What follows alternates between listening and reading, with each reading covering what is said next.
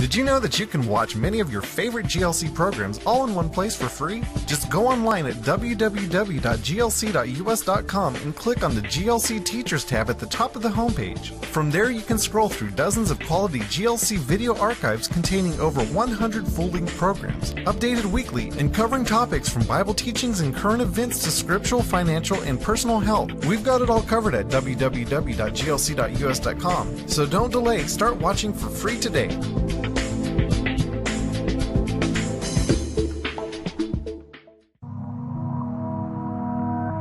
GLC presents a Studio B production, brought to you by the donations of our faithful partners.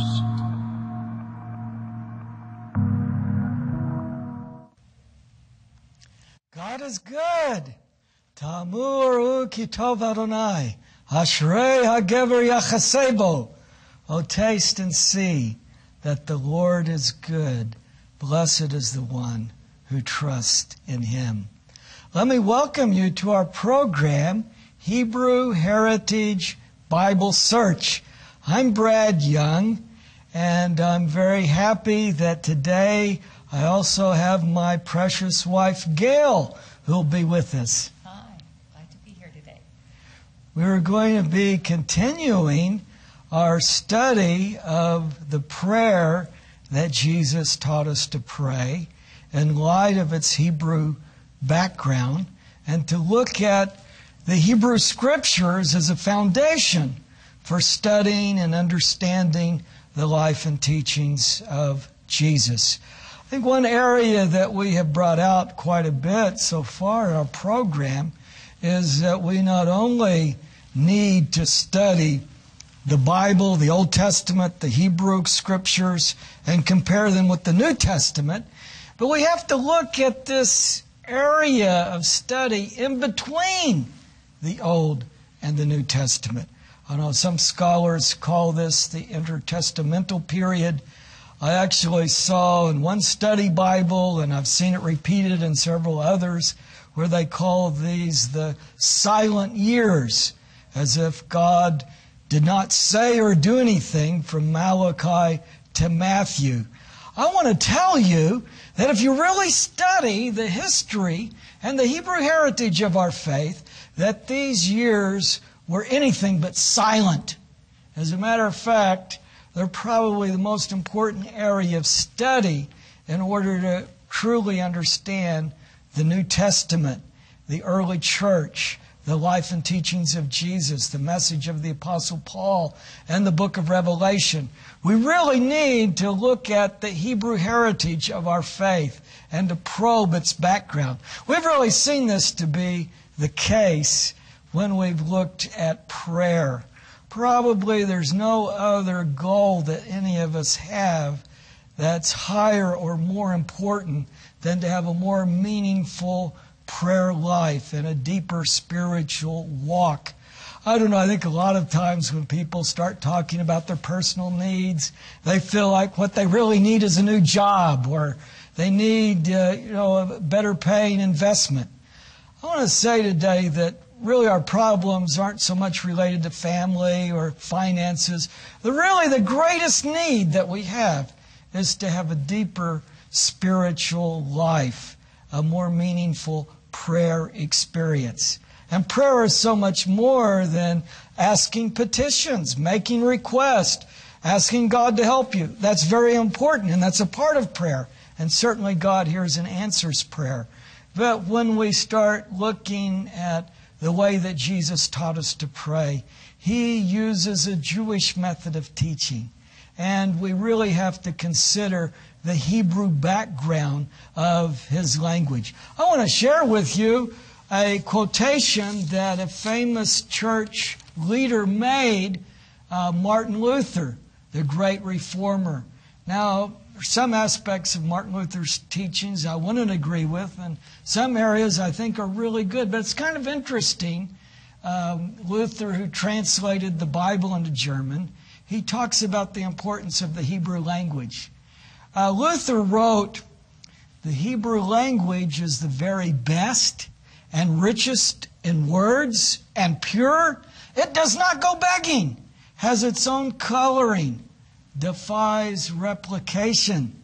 Without it, Scripture can never be understood correctly.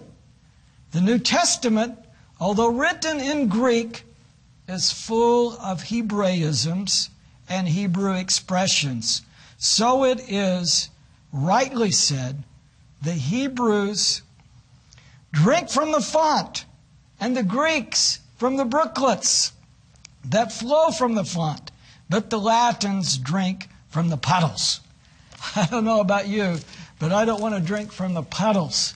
And you can kind of see this progression, how that Luther in his translation work, I think other experiences, realized the value, the importance of studying Hebrew. And this is really a foundation that we've used in a lot of our studies so far, is that although the New Testament was originally written in Greek, the writers were Jews. They were writing to Jewish people. They were thinking in Hebrew. A lot of their theology is connected to the Hebrew Bible. And we even have strong linguistic evidence to argue that significant portions of the New Testament were originally written in a Semitic language. I would argue definitely Hebrew, like the Synoptic Gospels, Matthew, Mark, and Luke, the first 15 chapters of Acts, the book of Revelation, probably all originally written in Hebrew. Well, today, to kind of set the tone and lay the foundation for our study of the petition in the prayer that Jesus taught us to pray, "Thy will be done on earth as it is in heaven," we're going to read from the Psalms, Psalm 119.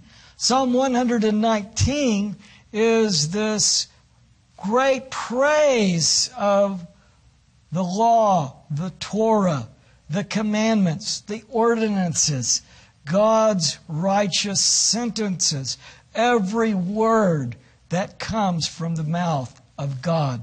Sadly, today in the church, we have a strong Marcionism.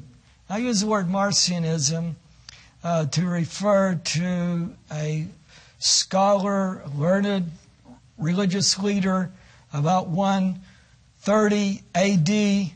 who argued that the Old Testament was no longer valid for the New Testament church. Now tell me the truth. Have you ever heard that taught in the church? I remember one author who's very well known who argued that the Lord's Prayer was actually an Old Testament prayer. And the only prayers of the New Testament you should study are those that come after the resurrection of Christ. I've heard some people say, well, we don't need to study Old Testament prayer. Well, I think what we have been seeing is that we really have to lay a foundation in the Hebrew Scriptures and look at the period in between the Bibles to really understand what Jesus is teaching. Our key passage today as a foundation for the petition, "Thy will be done on earth as it is in heaven," is in Psalm 119. And we'll read verse 33 through verse 40. As you know, Psalm 119 is what we call an acrostic psalm. Every section, every stanza starts with the same letter of the Hebrew alphabet. It's the longest chapter of the Bible, and it's probably one of the most important ones for us to meditate upon. I don't know, I have so many verses from Psalm 119 that just jump out at me. They mean so much to me. I love that one that just says, "Open my eyes and reveal to me the deeper mysteries of your word." Gal Einai, the Hebrew text says, this revelation. But here in verse 33, the psalmist writes, "Teach me, O Lord, the way of your statutes, and I shall observe it to the end. Give me understanding, that I may observe your law and keep it with all my heart. Make me walk in the path of your commandments, for I delight in it. Incline my heart to your testimonies, and not to dishonest gain. Turn away my eyes from looking at vanity, and revive me in your ways. Establish your word to your servant, as that which produces reverence for you. Turn away my reproach which I dread, for your ordinances are good. Behold, I long for your precepts. Revive me through your righteousness.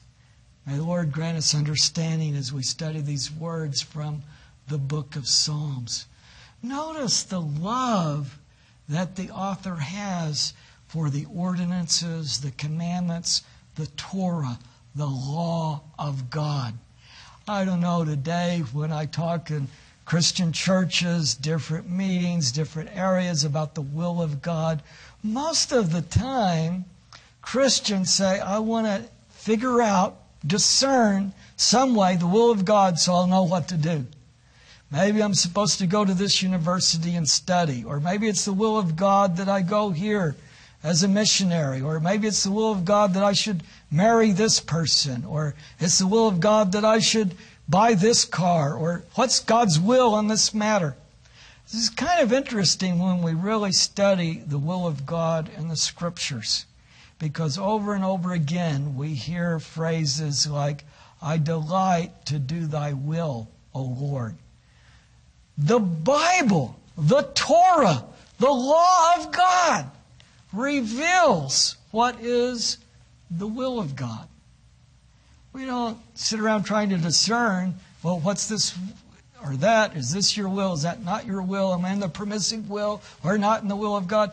You live your life as a disciple, obeying Torah, keeping the law of God, and all of the other things begin to fit together and take place in our lives. The problem we have today is there's a rebellion against the commandments.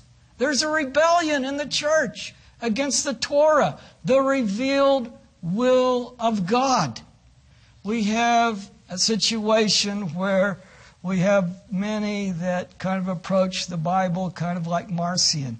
We should, do away with the Old Testament. We certainly don't want to talk about commandments. After all, we're called to fulfill the Great Commission and preach the gospel to every creature. I wonder how many of these people that say we should do away with the commandments and fulfill the Great Commission, that that's the most important thing we should be doing. I wonder how many of them ever even read what Jesus said in the Great Commission in Matthew 28.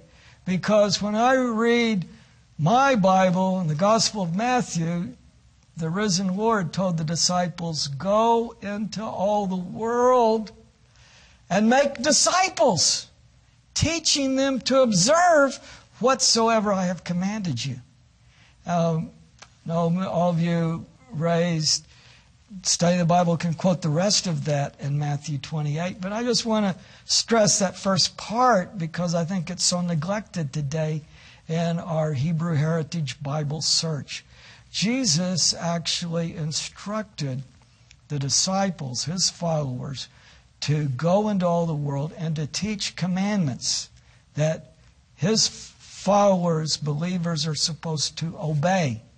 And he said, make disciples. What are disciples? They're learners. They're students. They're people that really want to learn what the Word of God teaches. Now think about what the word Torah itself means. A lot of times Torah is translated as law in our English translations. And this is probably the greatest travesty, is the worst translation of all times, because Torah has very little to do with law. Torah comes from the Hebrew word yara, which means to teach, to reveal. Torah is really a revelation of who God is. It's showing the divine character. When we understand the divine character, it really leads us into a more active, a more meaningful prayer life. If we want to obey the commandments of God, if we want to fulfill Torah, we pray the prayer, Thy will be done in heaven as it is in earth. There's an old Jewish prayer from the Tosefta. I like the way that Rabbi Eliezer said this. I think it kind of brings out some of the meaning of Jesus' prayer. Rabbi Eliezer said, do your will in heaven and give contentment of spirit to those who fear you upon the earth, and what is good and favorable in your eyes do. Blessed art thou who hears and answers prayer. Well, here we have in this Jewish prayer from the Talmudic literature a prayer that also talks about doing the will of God, fearing God, enjoying the presence of God.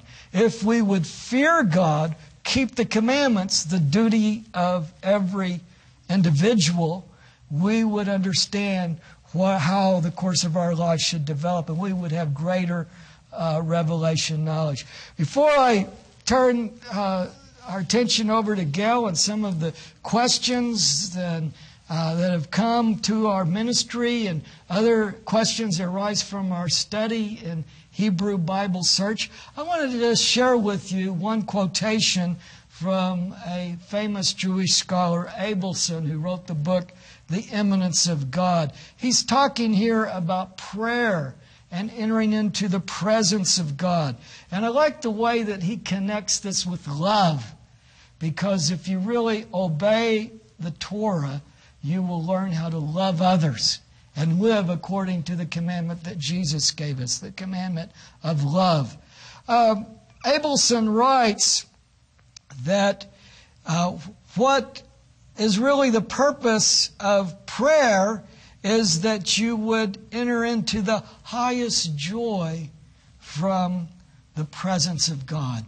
Now, let me just stop here to say there's such a difference between what we talk about as the happiness that the world offers and the joy of the Lord, the joy that comes from experiencing daily the presence of God. And that's why we need to develop a better, more meaningful prayer life. The holiest joy that comes from the presence of God. There is no religion, Abelson writes, in which the word love and the idea it stands for does not occupy a commanding place.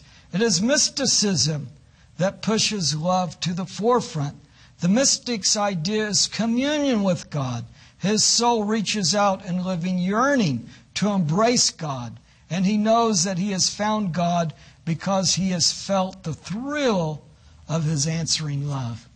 Abelson wrote this, I think, about 1915, and yet very much of what he saw remains true for us today. Sometimes when we talk about mysticism, Jewish mysticism or Christian mysticism, there's a lot of different approaches to it.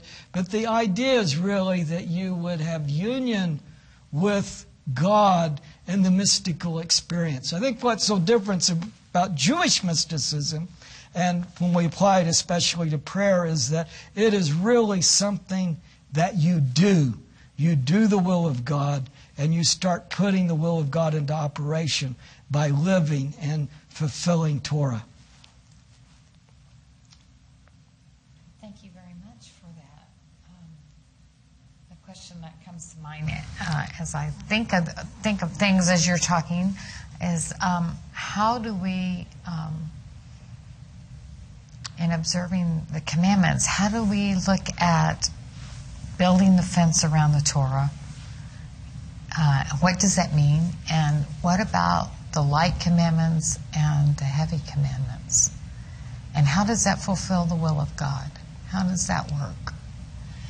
Yeah, this phrase of building a fence around the Torah is one that has been abused a lot of times in Christian teachings.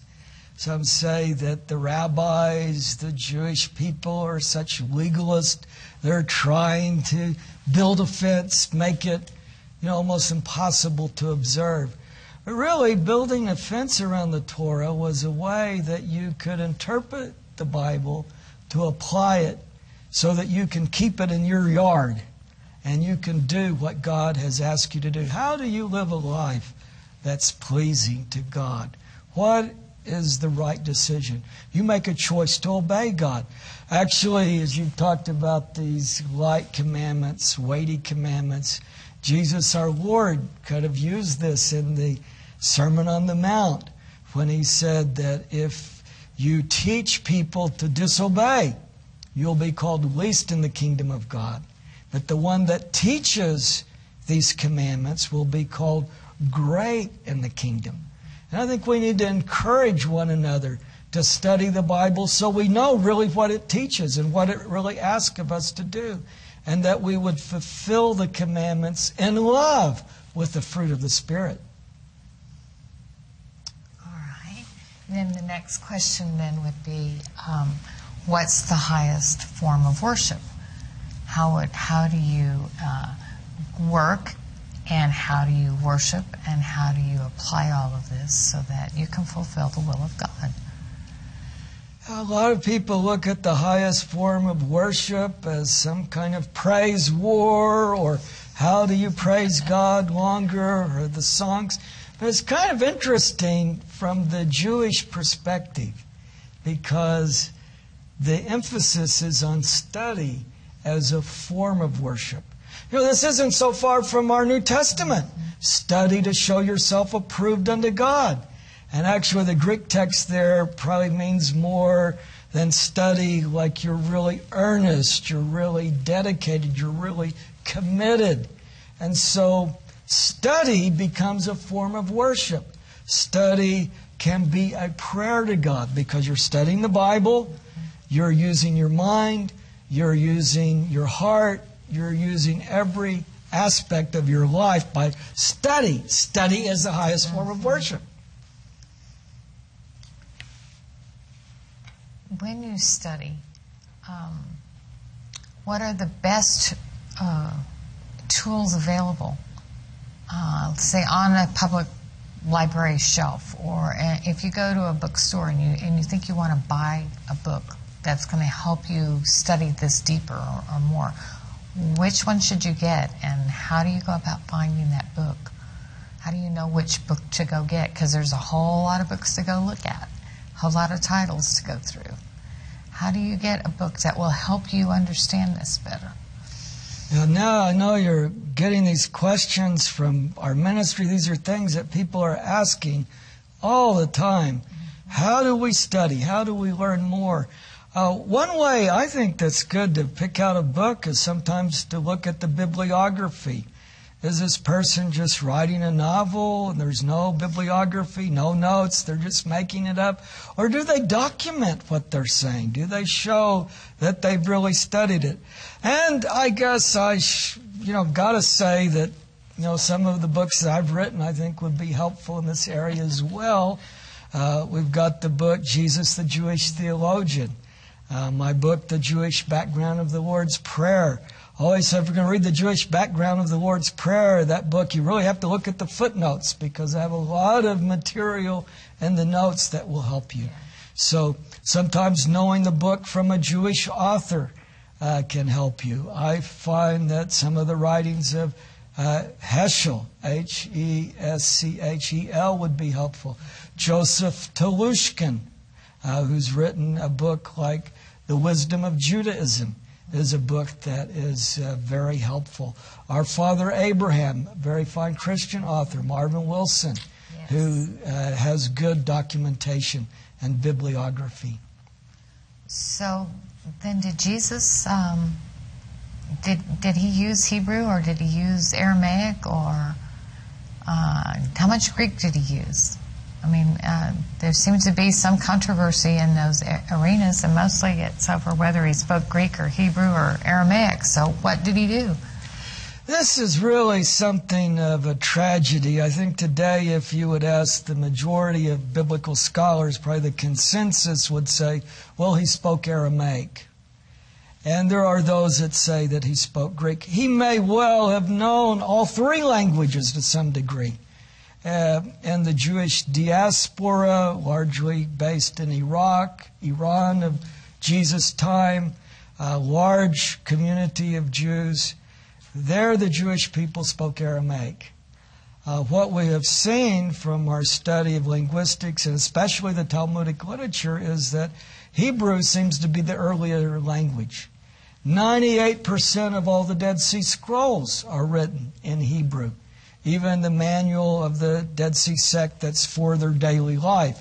So I think if you're going to write a holy book, say like the life and teachings of Jesus, the language to write that would be Hebrew. And we have evidence that the people knew Hebrew, they understood Hebrew. Almost all the prayers are written in Hebrew. The parables in the rabbinic literature are all written in Hebrew. And I feel like there is something of a spiritual quality in the Hebrew language that helps you understand how to approach God in prayer. Now, I actually started in my own scholarly development to study Greek first. And of course, I deal with both Greek and Hebrew, and I'm working with the Bible Translation Project, the Hebrew Heritage Translation of the Bible. But I've found that, Hebrew is so important even in New Testament studies. So is Jesus the first person to teach in parables? Absolutely not. As I've mentioned, we find a lot of parables in the rabbinic literature, parables that are very similar to Jesus' teachings. The parable of the two builders, for instance, the wise and the foolish builders, we have an almost exact parallel that's attributed to a rabbi, Elisha ben Avuya, also known by the name Acher, but he talks about two builders. Now, it's kind of interesting because he makes a similar application that Jesus made in the parables, which goes right along with the petition we're studying. But let thy will be done. Let me do your will, O Lord. Because it says, the one who has studied much Torah but has no good works. In other words, he's kind of heavy on the academic side. He studies, but he doesn't put it into practice. He says that's the foolish man that builds his house on small bricks instead of a large stone foundation, so that even if a little water collects at its base, it will make the house fall down. Very similar to Jesus when he's concluding the Sermon on the Mount. The one who hears these words of mine and does them. What is he like? He is like the wise man who builds his house upon the rock. And even if there is a great amount of water that comes and falls at the base of that rock, it will not in any way fall down. If we're going to come back to Jewish prayer from the time of Jesus, let me just conclude our program today by referring to the benediction of repentance. Make us return, O our Father, unto your Torah. Draw us near, O our King, back into your service, and bring us again in perfect repentance into your presence. Blessed are you, O Lord, who delights in repentance. Thank you so very much for being a part of our Hebrew Heritage Bible Search.